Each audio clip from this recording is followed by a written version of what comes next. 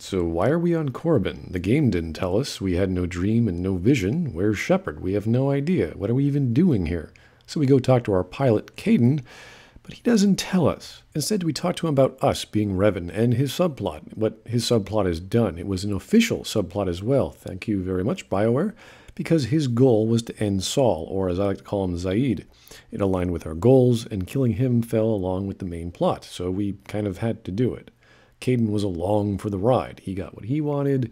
We curb-stomped a mini-boss, so Caden is now pretty much accepting of his new life, whatever that means, and thus accepts us as being a new person as well. We're no longer Revan, despite the revelation. Now again, we're not sure why we're here or what's going on. Turns out we landed on the colony of Dreshde on Korriban, and this guy knows that we're Revan. Oh, that's interesting. Everyone knows it now? Like, this guy is named Ziagram, I think. Apparently he placed a tracking device on our ship at our previous location, which could be anything because you can complete the story in any way. In this case, it was Manon, and he knew we were captured by the Leviathan and then started contacting his sources in the Empire. So us attacking and obliterating the people of the Leviathan caused a stir, and Malak ended up executing those to suppress the truth. That we're Revan, and we're chasing after Malak since we should be in charge. Okay. Now that's a pretty roundabout and contrived way of trying to get the Sith players to get a new plot line going. Not that we really need one, but it's the game's way of saying, hey, you know, you can still be Sith regardless of whatever revelation being Revan meant, if you want to. It's not necessary in this narrative, though, as the Revan revelation didn't change the character in any way. It was purely dramatic, if at all.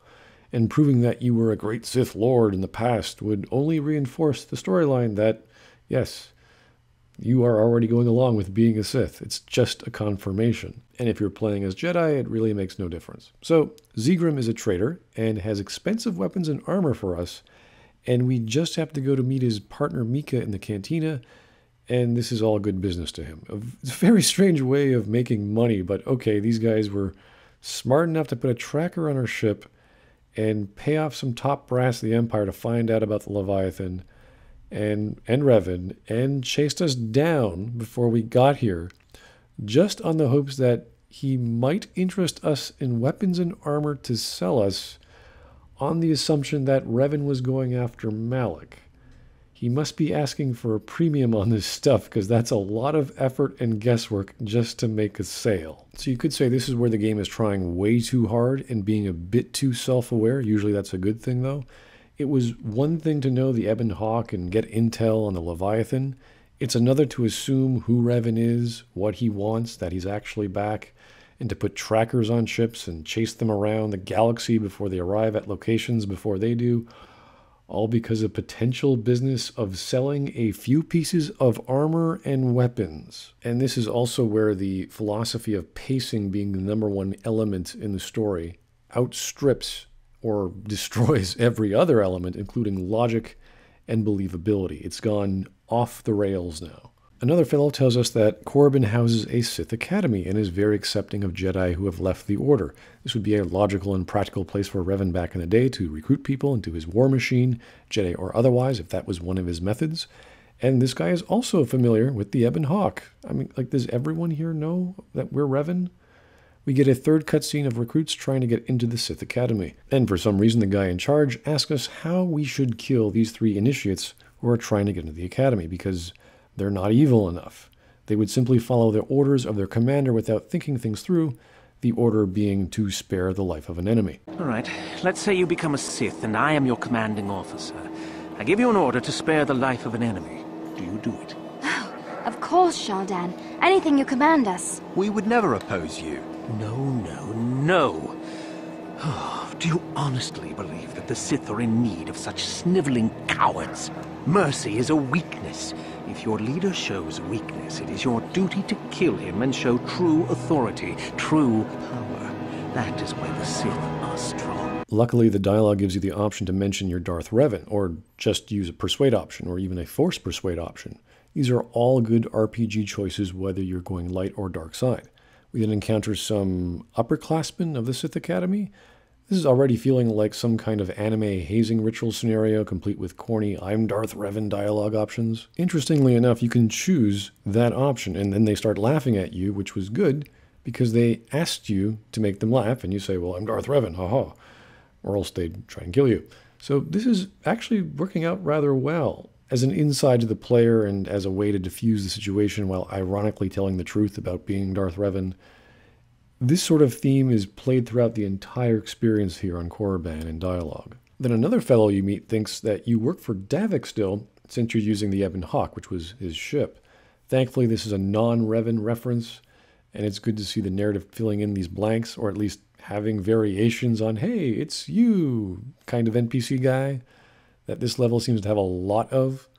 And we finally get outside and to the front of the Sith Academy, and it looks like they're doing a Kung Fu style way of waiting to enter the temple. In this case, the Sith has instructed these fellows to stand as long as possible, that they would then be worthy of entering the temple after a certain amount of time. They've been doing it for days, and some have died, apparently. So you find the fellow who put them up to this. Idiots. Sith is not a bantha, all endurance and no brains. A Sith would fight for his life, no matter the odds. If these rot grubs are as stupid as they seem, then they deserve their fate. To the Sith, at least to this fellow's interpretation, is a philosophy of power, but not just of body and aggression, but of the mind. The people struggling in this scenario is a parallel to what they think of the Jedi as a philosophy, that is, the useless nature of obedience and solitude, which is what Revan rebelled against. Similarly to the previous example of completely subservient subordinates, this Mekkel fellow also wants the initiates to use their minds in defense of and seeking of greater power and disregarding concepts of mercy and compassion. The search is that for true power, or true authority, whatever that is, and one should never disregard one's own power or ego in the quest for greater power. You can then try and convince the initiates to stop what they're doing. However, two of them think that you're just tricking them, and one just collapses. Now, all this is not really plot relevant, outside of a few dialogue options admitting to others that you're Darth Revan, which has no weight and is just primarily used as jokes, just to showcase the philosophy and lifestyle of those under Sith tutelage. Now we're off to the cantina to find the actual Sith member named Yuthura Bon, who can admit people into the academy, and we meet some senpais who want to kill us because they're upperclassmen and think they're hot stuff. So we turn them into hot stuff, take their Sith medallions, and we try to get into the academy. But Loghain, well, says we still have to talk to Yuthura Bon, so we go back to the cantina. And there's another senpai, yet another Force user, this time drunk on perhaps alcohol and power. He's hot stuff, yada yada, we find Yuthura. Her view of the Sith is to encourage free thinking, and not that the Sith are evil, but for example, the Sarkath beast who dominates the jungle. This is merely a part of nature, whereas the Jedi are trying to serve the Force. She believes the Force serves them and their desires. Again, you can make another I am Revan dialogue joke. What about Revan? Revan is dead. You may have a natural gift for the Force, human, but you've no gift for lies. Right on both counts. We're quite powerful and we aren't lying, which is all playing into the persona of being a Jedi. You don't lie, yet you have knowledge of yourself that no one else possesses, but you don't all release it into the wild, as well as playing the dark side persona as well. You're proud of what you are, even if you don't recall it. This is very similar, or a very similar feeling, to playing Planescape Torment. You know of some things of what the Nameless one did, but ultimately the player is going to do or play however they want, despite this deep dark secret very few are aware of. Yet wherever you go, it seems your past life seems to have affected everyone in some way, large or small.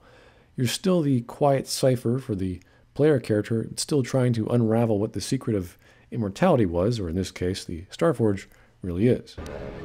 Ah, so you are just another hopeful after all. Or are you? There is something odd about you that I cannot place. Ah, good. Exactly the sort of answer I was hoping for. Apparently we are a good liar. So, we finally meet Darth NPC, and no one seems to recognize us, which is good. Must be our amazing head equipment. We, however, do not treat the Force as a burden. We treat it as a gift, a thing to be celebrated. We use it to acquire power over others. And why should we not? Because the Jedi say we should not. We are as the Force is meant to be. The Jedi would hide that from you. They would tell you the dark side is too quick, too easy.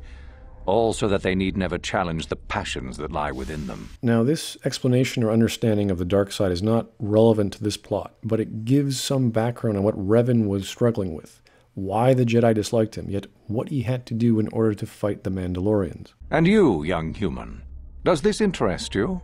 Are you ready to learn more of what I speak? Are you? I can see into your heart, young human, and I see the dark kernel that is there.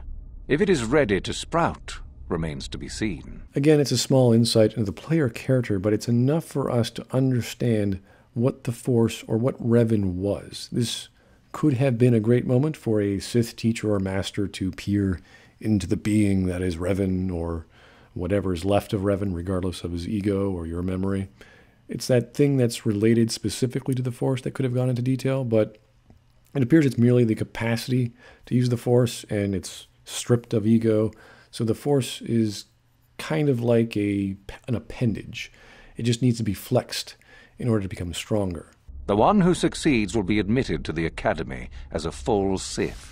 All others must wait until next year and try again, if you survive. I think it's a pretty good chance most of these guys, if not all of them, are going to die. So the good thing about this dialogue is the master or instructor doesn't make the dark side to be some crazy bloodthirsty philosophy, even though if that's the reality. It's just embracing what you are and not shying away from it, to the point of being so bold that using the Force makes it easier for an individual to kill another because they're just so impassioned with it, or their own selves. The problem is still the clarity, or why we're here. The supposedly reason for the star map, but we never got a dream vision. Now, this could be because Shepard wasn't near us when we were sleeping. After all, she was taken by Malak, and thus we need her proximity maybe in order to induce the visions. But there's been no mention of star maps or asking about secret ancient relics or anything causing problems to the wildlife. We're just assuming that's what's going on. While this isn't a huge problem in the story, it does raise the question of why this wasn't clarified, what's going on, and why even in dialogue such an important plot point is not even brought up. Remember, we have two goals. Stop Malak, find the Starforge. Since we can't stop Malak, or fail to do so because of an immovable door, we must deduce Korriban has a star map because there's no other reason to be here.